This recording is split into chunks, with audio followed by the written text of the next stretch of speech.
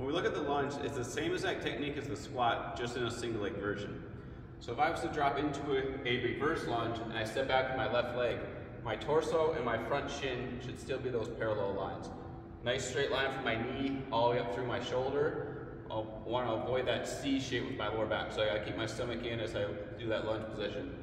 Forward lunge, same exact thing. Step forward, I have that parallel line here, nice straight line all the way through my shoulder. With the lateral lunge, and specifically the single arm lateral lunge, I'm going to hold a weight in my opposite hand as I lunge to the left here. But same rules apply. I'm going to lunge all the way down until my hips are as low as my knee.